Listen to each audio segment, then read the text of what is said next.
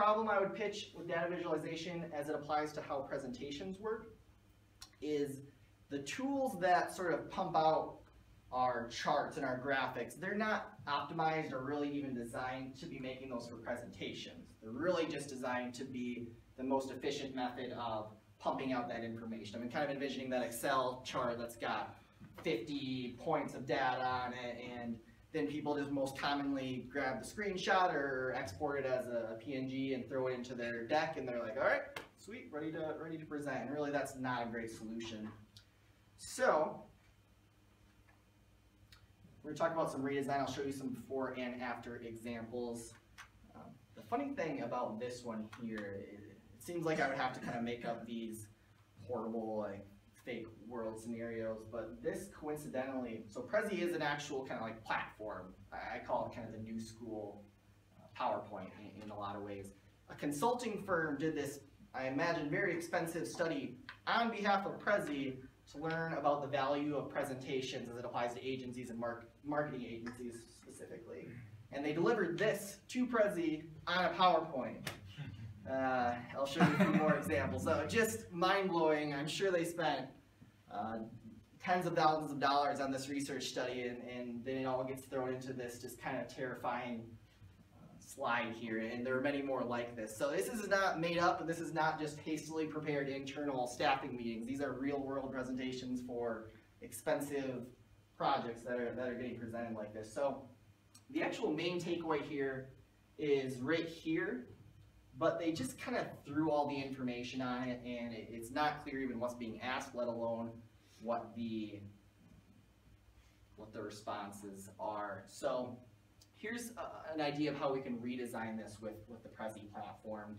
It allows us to really break it down into bite-sized pieces for an audience. So number one, and this is just PowerPoint slide, whatever, start with what you're asking. That other one really buried the initial question, so that's just a bad principle in the first place. But the point of this was really, have you ever had to work with or consider an agency? And the ultimate takeaway was that 112 people had and 31 people hadn't. Okay, so we've covered that. Perfect.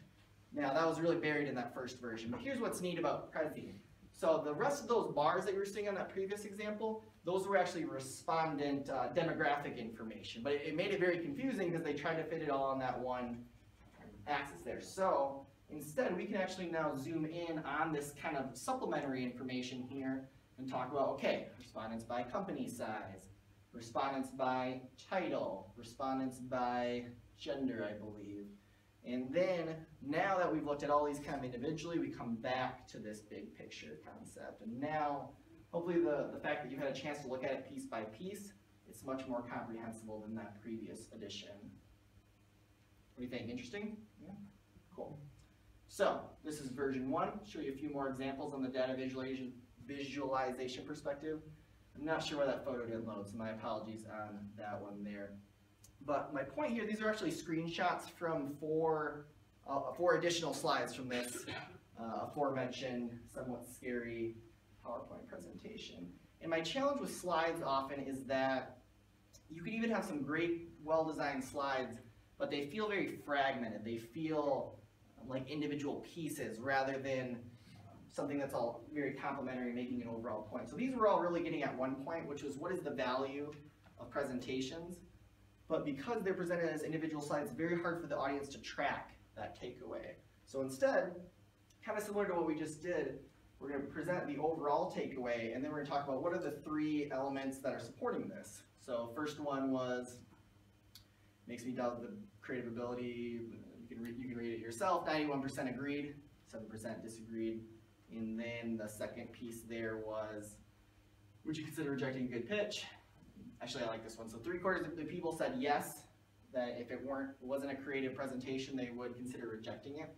And then to break that out a little bit further, what I find very interesting is these represent small, medium, and large companies. And you can see the large companies, I think that was about 250 plus employees, they were much more tolerant of poorly designed presentations than the smaller companies. So I thought that was a really interesting takeaway there.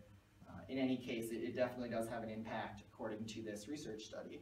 And lastly, the creativity and 90% claim that they would lean towards a more creative solution.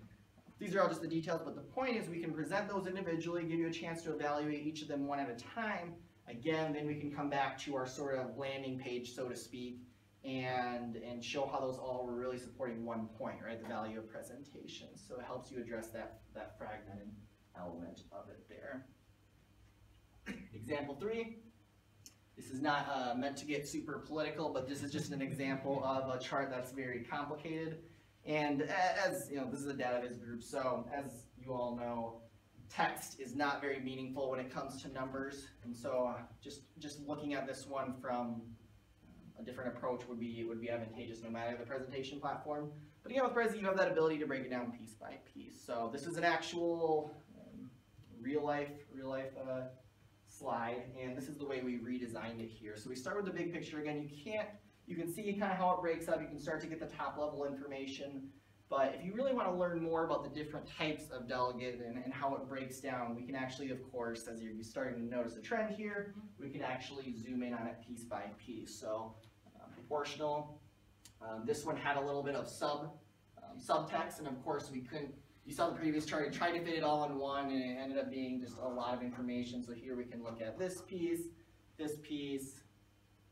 show how they all look percentage-wise and kind of from the count. And then once we've got all of that evaluated, it's very important that we come back to where we started so we can see kind of really tie that thought together, right? So this is an example of how we can take a pretty commonly used chart and actually break it down piece by piece and hopefully make it much more comprehensible. And if we've got some supplementary information, we can in some ways kind of hide it and allow them to evaluate it individually, not trying to read this chart with all those different pieces of information. Last one here, this is a pretty common example. We're showing this year's numbers. If someone calls you on the phone and says they're from Real Corp, do not buy their products. That's probably not a real company. So that's our this is our made-up example here. Hopefully no one works for Real Corp here. Yep, so 2015 numbers, yep, great. 2016 numbers, cool. Apparently we're doing really well. And then instead of just moving away, we can actually then just zoom out and show both of those in the same context. And because we recognize those, it's really common for people to actually try to do this with slides, but now the chart looks a little different, and now it's even hard to remember that, oh yeah, that was the information we were talking about before. But in this case, we didn't actually build a new chart, we just showed a different perspective, the overall showing both of those together. And we can use something like this, put a little header. Now this is the key information. And then if we want to even add a little takeaway, we shift downward and we can add this supplementary information there. These are all pretty subtle shifts. This, kind of think of this as our first slide. This is our second, and then our third was right here, and this was our fourth. So really all four showed that very first one, but we're building on our pieces, we're building on our story rather than simply showing individual slides that are hard to connect to back to the audience. So the solution, as I think I've made pretty clear in these examples, hopefully, if not I'll adjust that in questions in just a moment, is basically you can show the overall graphic. These are relatively simple charts, but you can imagine even a very complex chart where because we're able to look at it in a piece-by-piece element, we're able to improve comprehension of the audience and really guide the logic of what we're talking about. So we can go into that piece-by-piece level, and then we can come back to the big picture to get our takeaway. And I added these little expert tips here at the end. You can judge whether or not they're an expert tip. I think this one should be just common sense, but it often isn't. The point here is design, as hopefully Randy would agree with this as well, design your charts and your slides for a presentation like an infographic. It shouldn't take more than a few seconds to get that takeaway. You should be able to quickly assess what it's trying to say. If this is the meeting of, we need to get into really deep in the data, that's where that's more appropriate for an email or a follow-up. Give them the PDF, let them dig into the numbers all weekend if they really want to, but we want kind of to design it really more of an infographic. A presentation isn't usually an appropriate time to throw up just dozens and dozens of data points that are very difficult to comprehend. So you want to make sure and gauge what is the appropriate outlet for these. Cool. I will pause and take a look at how we're, has anyone added any questions?